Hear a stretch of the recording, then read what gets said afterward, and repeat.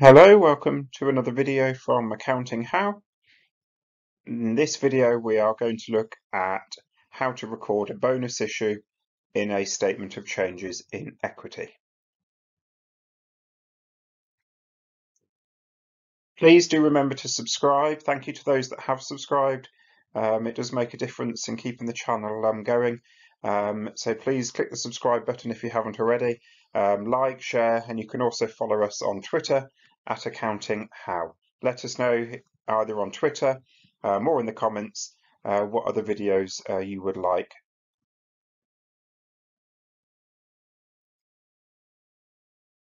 This is the question that we are going to look at.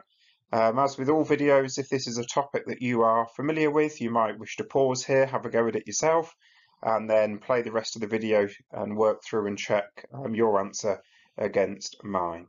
Or stay with me and we will work through it together. The following information has been extracted from the equity section of the Statement of Financial Position of Brush plc at 31st December 2021. So we've got some issued share capital, share premium, a revaluation reserve, retained earnings. Additional information, so have a quick skim read. We've been told shares have a nominal value of 20 pence each. 1st of July, an interim dividend was paid. 1st of August, the directors made a bonus issue. And point number 4, profit after tax for the year was 106,708. We are being asked to prepare the statement of changes in equity for Brush plc for the year ended 31st December 2022. A total column is not required.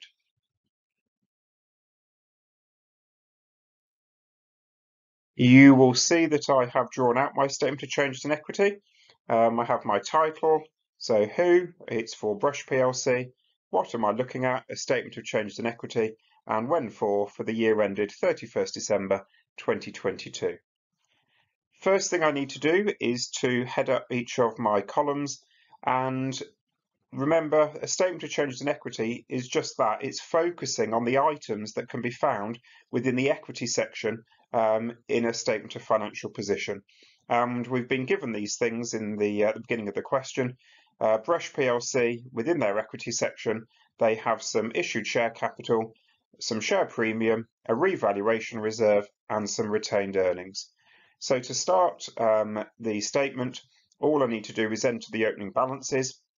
Well, in the question, we've been told that the balances in the SFP at the 31st of December 2021 were those. So if they were the balances at the end of last year, they're now going to become the balances, the opening balances, at the start of this financial year.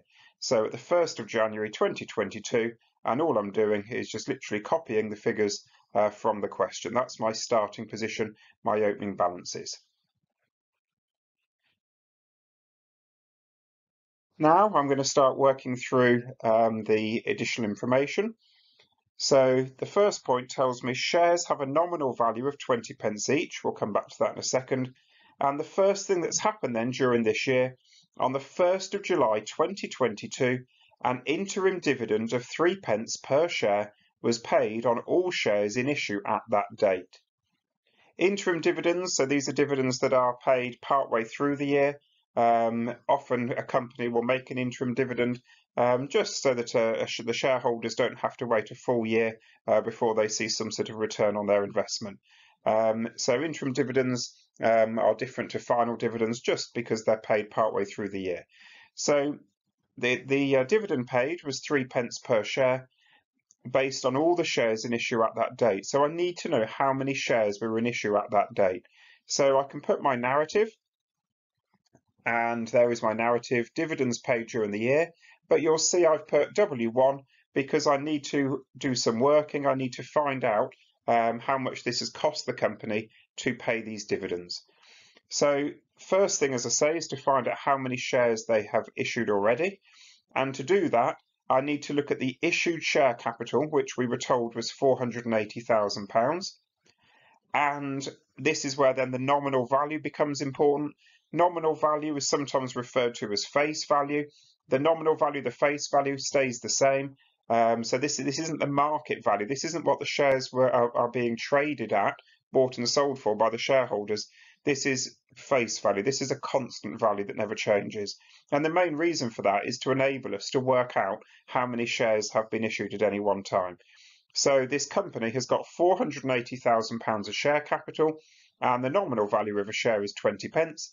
So all I've got to do is divide that 480 by the 20p, and it tells me, as you can see there, the company has issued 2.4 million shares. Now I can work out the cost of the dividends, and in point 2 we were told that each of these shares received a dividend of 3 pence. So the interim dividend paid is the 2.4 million shares multiplied by 3 pence. These sorts of questions, it's always just necessary to be careful with all your zeros, because you typically find that the number of shares is in the thousands, the hundreds of thousands, or the millions, whereas dividends tend to just be a few pence each per share. So just be very careful with your decimal places and your zeros. So we can see that the interim dividend has cost £72,000. A dividend is a share of profit being paid out to shareholders as a reward for investing.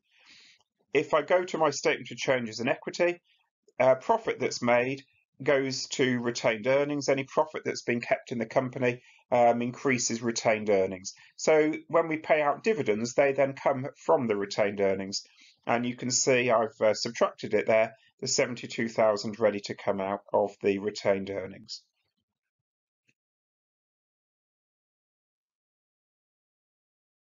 Okay, next thing to do then is to move on to the third item, which is the bonus issue. You'll see I've put my narrative there, bonus issue of shares, and this is going to need another working. So I've got W2 working number 2, and I've labelled that up, and I'm ready to begin. So let's read the information. On the 1st of August 2022, so 1 month after the dividends were paid, the directors made a bonus issue on the basis of 1 new share for every 2 held. The directors wish to maintain maximum flexibility with regard to the payment of dividends. So first thing I need to work out is how many shares Brush plc has given out in the bonus issue. So I need to know how many shares have they currently got. Well, I've already worked that out when I did the dividends. So if we think back to when I did working 1, I used that formula, and we worked out this company has already issued 2.4 million shares. So the bonus issue, what they've decided is, if I go back to the information, the bonus issue was on the basis of 1 new share for every 2 shares held. So my formula, my working, you can see there. So there's the 2.4 million shares that are already in existence, that have already been issued. And then for every 2 that shareholders have got, they've been given 1. So it was 1 new share, 1 bonus share for every 2 held. So you'll see I've got 2.4 million, then divided by 2, and then multiplied by 1. For every 2 that you hold, they have been able to, well, they've been rewarded, they've been given 1 bonus share. So the total number of shares that the company has given out in the bonus issue is 1.2 million. I can't put that in as a number of shares into the statement of changes in equity, because hopefully you're familiar with the money measurement concept. And the money measurement concept tells us that things recorded in the financial statements need to be in monetary value. And so the 1.2 million shares, I need to put this into pounds, and I go back to the nominal value, which is 20 pence each.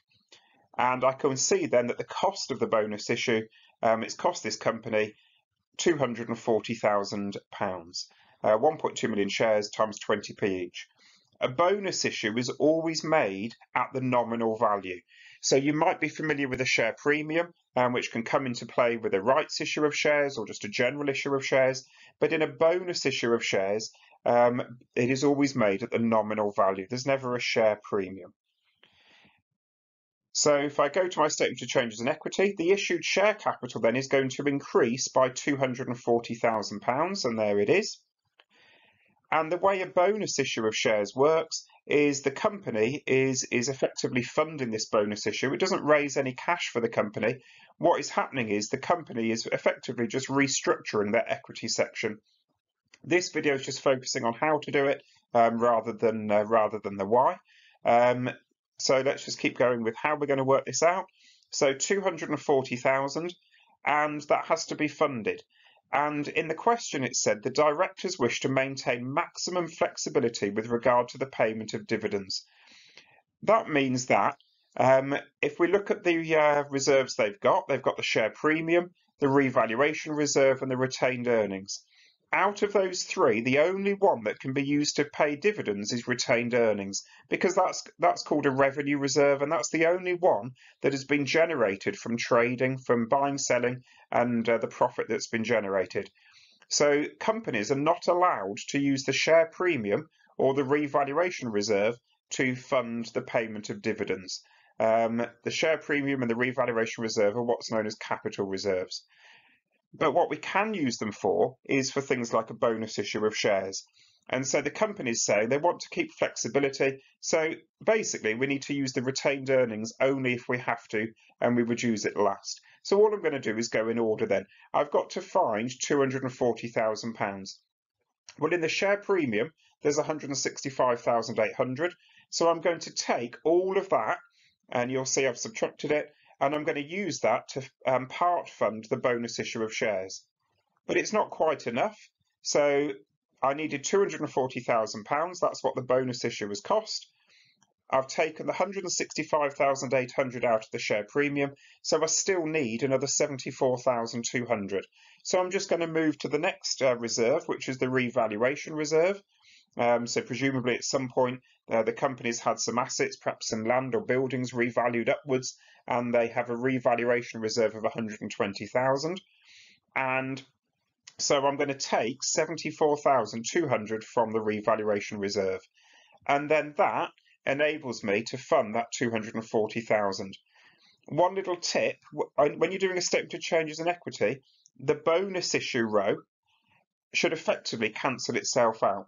We weren't asked to do a total column in this question, but if we had have been, well, the total of that row would have just been 0, because we've increased the issued share capital by 240,000, and then we've decreased the share premium and the revaluation reserve by a total of 240,000. And that's because, as I said a moment ago, a bonus issue doesn't raise any capital for a company. It's just restructuring the equity section. It hasn't affected the retained earnings, but if we needed to, I could have used some of that as well, but in this case I didn't need to use it. But we're using that last because in this question they wanted to keep flexibility to pay their dividends. So we use the retained earnings last if we're told that, because that is the only one we can use for dividends. And then we're pretty much there. What's the final item?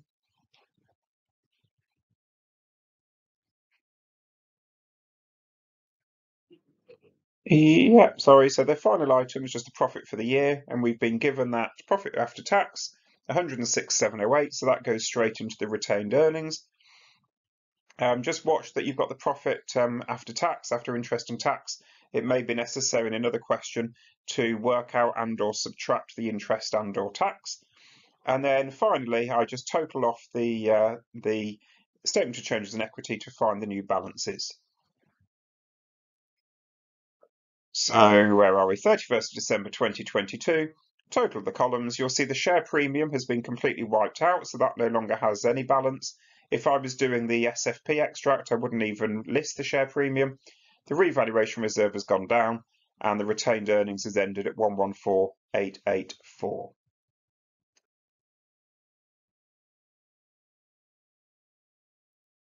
I hope you found that video useful. Again, please do subscribe. Appreciate those that are subscribing, and hope that more of you will subscribe if you like the channel. If you do, let me know in the comments. If there's something else you'd like to see, let me know that as well in the comments. Thanks very much. Take care.